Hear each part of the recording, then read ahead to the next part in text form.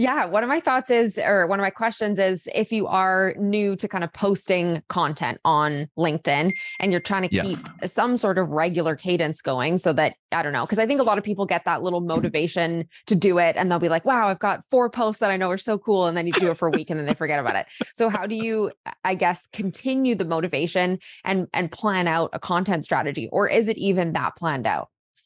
Yeah, it's not that deep, but I would say just if I ask any seller right now listening to this podcast, tell me what are your top 10 questions you get, scratch that, top 5 questions you get on a day-to-day basis when you talk to prospects. If you go for the whole week, what's the 5 common questions you're going to get?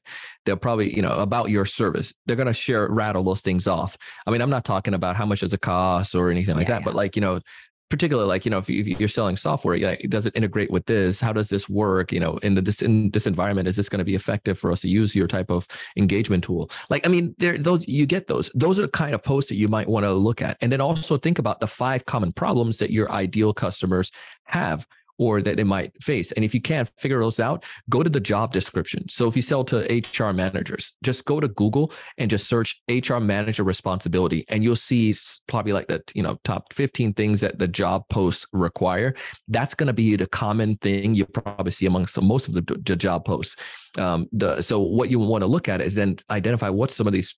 How can I help with this? Could I identify something around this? So maybe like, if the HR manager is to, make sure we have relevant training, or make sure that we have, they're responsible for, I don't know, onboarding new clients, new team members. Like, so you may be able to identify and say, well, onboarding is as a beast. I know that because some of our clients mention it.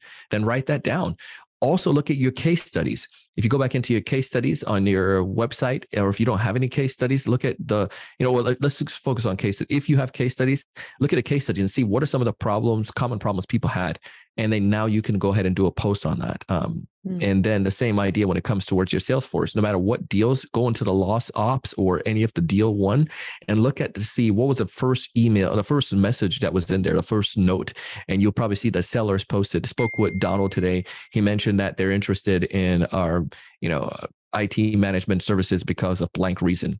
Take that reason and that becomes a post that you can write about. So there's so many different ways that you can do it. And also you hear chatter. You can also follow hashtags on LinkedIn. So if I'm in the IT world, I'm going to put in the hashtag managed services and I'm going to see what are some of the chatter going on, or what are some of the common things that I can then post on. And it's cool to share your ideas. So that's education. The other side is just like you and people LinkedIn has been trying to not necessarily break away from this notion, but they want people, not break away from the professional notion, but also let people know you can share stuff about your life. Sarah, the best post that I have every single month or every couple of weeks, and I didn't much purposely do this, is with my son.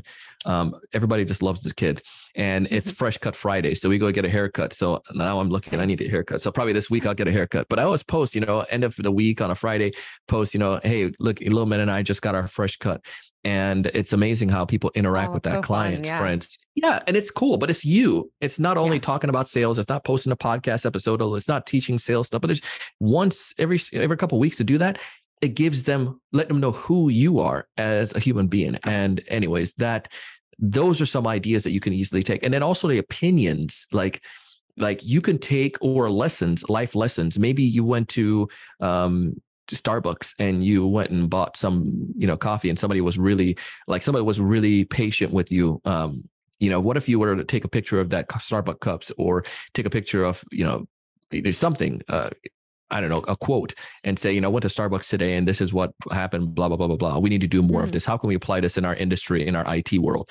Here are 3 things you can do to become more patient with others around you, blah, blah, blah, blah, blah, blah, blah. What are your thoughts? What's some things you do to be patient, especially in the hustle and bustle environment we live in? There's a post, and it's amazing that what can happen with that. So there's so many different ideas.